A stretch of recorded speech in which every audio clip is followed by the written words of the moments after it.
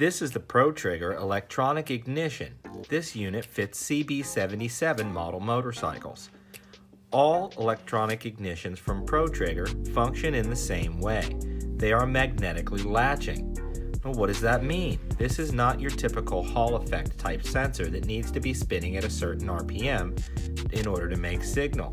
Magnetically latching means that this is a true on-off switch and functions exactly like a set of points that are driven by a magnet. Let me show you what I mean.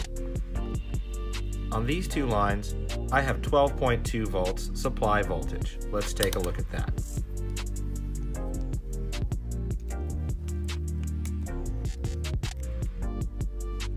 There, 12.2 volts, just like our bike wants to see.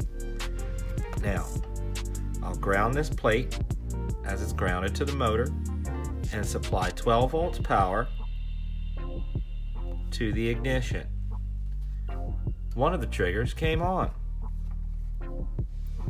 What this is doing is opening and closing the circuit as directed by the force of the magnet.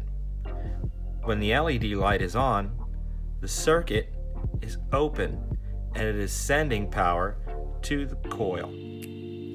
It closes when the magnet comes in close proximity to it, and it will stay in that open or closed position regardless of whether the power of the motorcycle is applied to the switch or not. As this magnetized rotor spins and the magnets pass the appropriate coil, it will open or close the switch and give you a true on-off time. Here's the on time, and here's the off time. This is your dwell time.